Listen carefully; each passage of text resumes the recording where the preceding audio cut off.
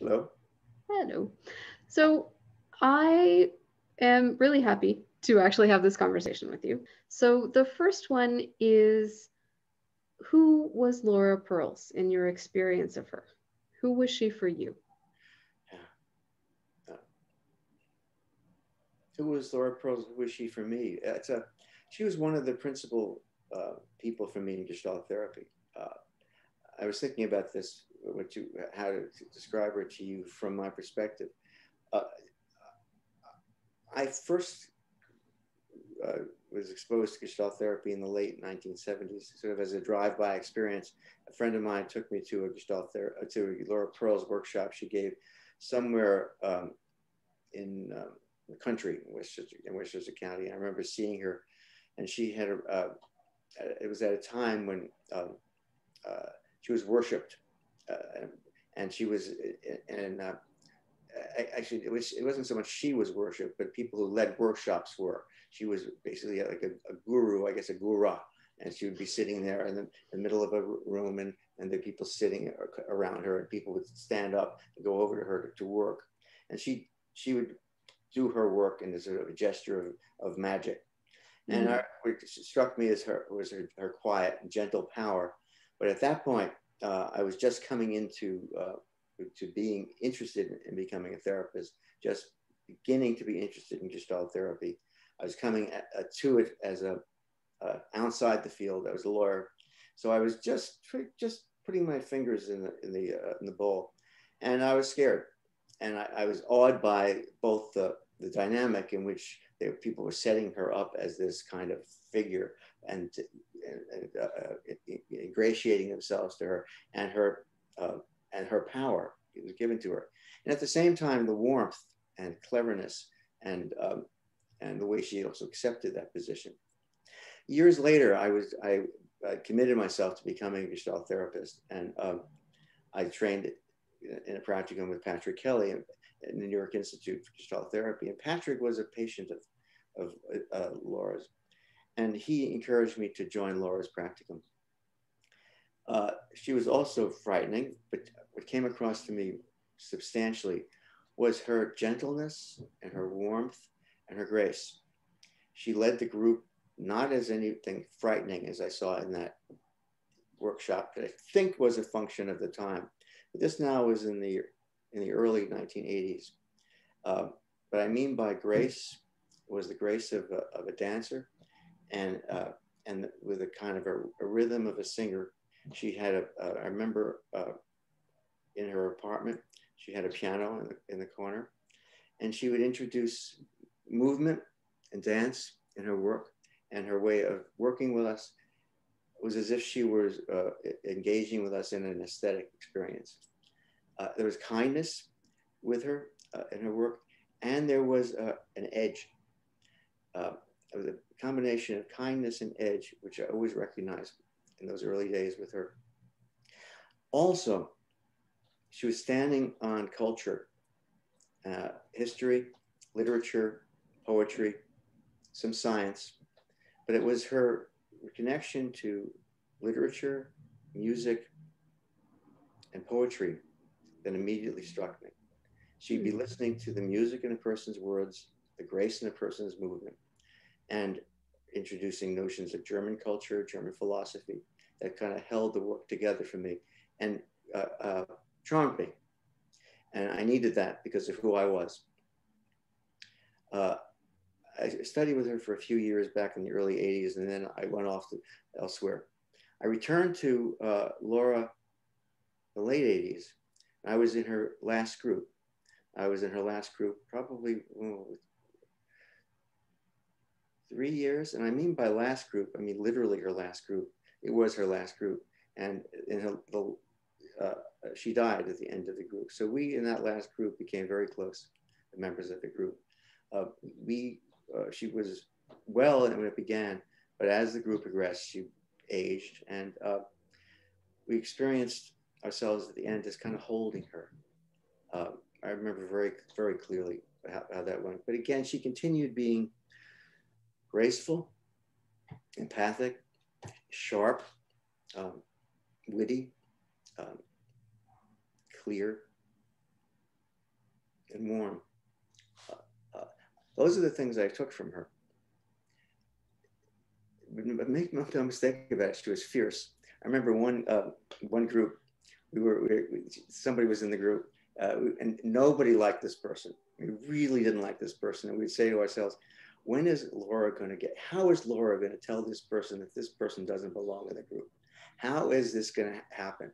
And we would, we would look at one another, and one day, maybe four sessions in, Laura would look up, and she had a way of looking down and looked up and looked around the group, and she had this kind of smile, and she had these big cheeks, and she just rattled off a list of things that this person did over the last 4 sessions, and looked him right in the eye, and then she looked like this, and he just got up and walked out, and he said, that was the way she would deliver her gentleness and forcefulness at the same time.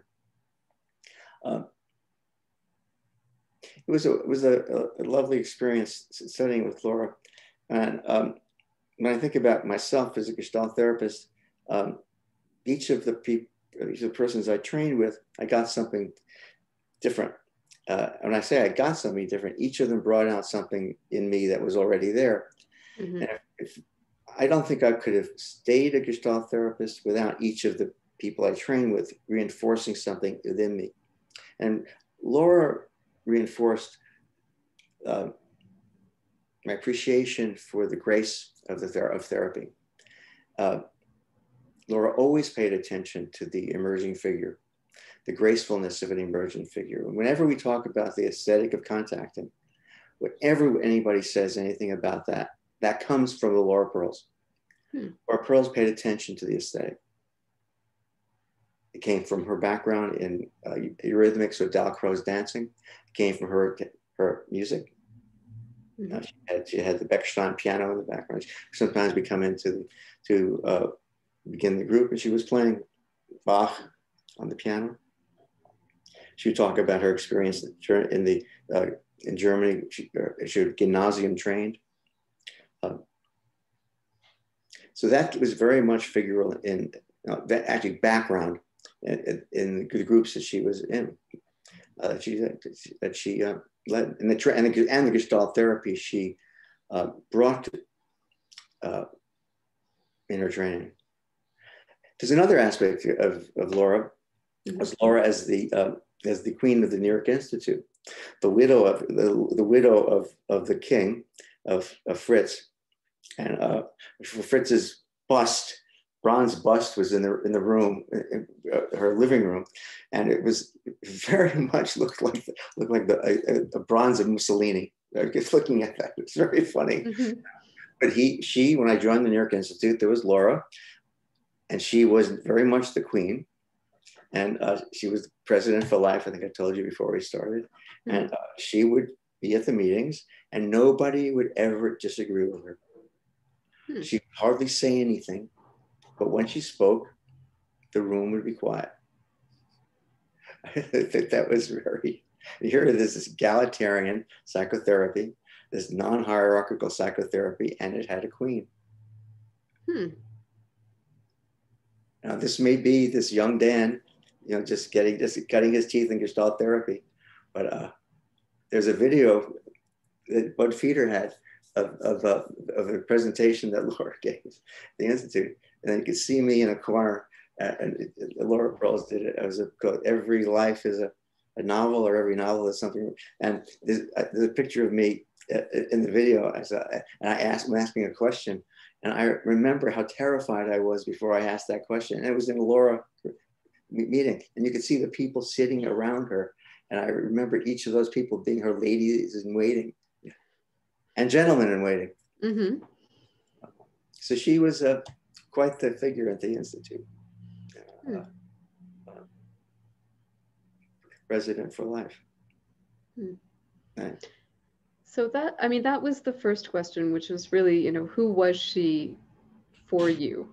Yeah. And you kind of went into the second point, which is really, what do you feel that she gave you as a therapist, or that you got from her as a therapist? Yeah.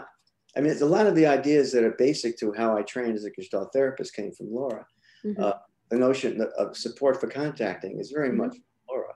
The whole notion of the aesthetic criterion is very much inspired by Laura. Mm-hmm. Is there something that kind of encapsulates a really important aspect of your experience with her?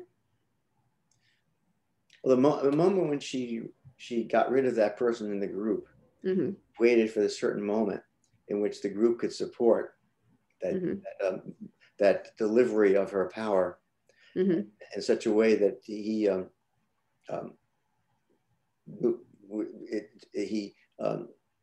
there was no alternative, but he saw that that was an intervention that was striking. It was Mm-hmm. one moment that I was impressed by, but that gave me a sense of a different sense of her. But I don't have nothing comes to mind readily about that. I mean, there were moments of her at her. There was a gala for her 80th birthday, 75th birthday, where she spoke, and there's she had a broken leg. She had crutches, where she presented herself with a lot of grace and dignity, and that the grace. When you think about Gestalt therapy, sometimes I think about it as a kind of a raw clumsiness, a raw lack of gracefulness, Mm-hmm. where people can be kind of sort of trite way to say a hippie rawness. Mm-hmm. When you think about Laura, I think about a gracefulness and refinement at a time when, we're talking about the 80s, when people weren't necessarily that way, but she was mannered and well-mannered and graceful and literate and articulate. And that was a good figurehead for the New York Institute and a good model for a kind of Gestalt therapy, the way she presented herself.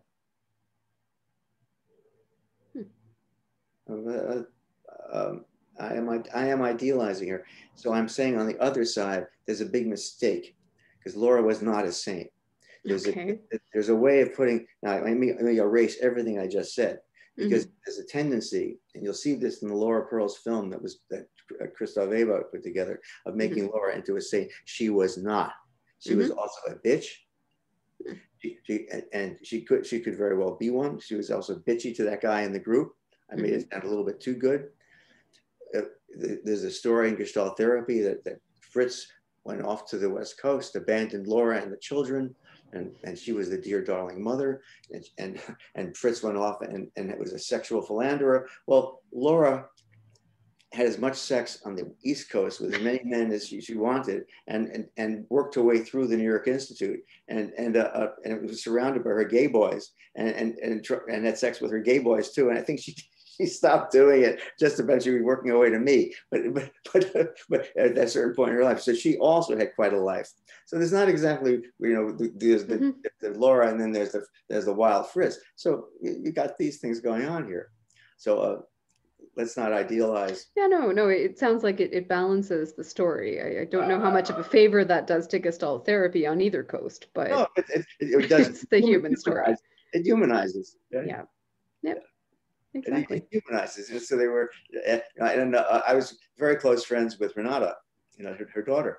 So I also had that sense of the parenting. So I'm close to the Perls family. So I got some of that picture. Interesting. But it's made it very clear that the tendency to idealize Laura has to be watched out for. I think Laura would probably make sure that was known too. Okay. Well, that's good to hear. Yeah, I mean, I don't, this is not really like a tribute so much. It's just curiosity, because I've never asked these people these questions. So yeah. Do you think there's anything else that you would like to sort of leave on record as this is how you remember Laura? The things that I just said. I'm kidding. Okay. Leave on record? I don't think that I could be the Gestalt therapist I am today without having been trained by Laura. and that I was very, very pleased, honored to have been part of the very last group of people who with Laura towards the end. There were about 3 or 4 of us who were very close to her, and had her trust and had her respect, and that having her respect, having her explicit respect, is something I treasure. And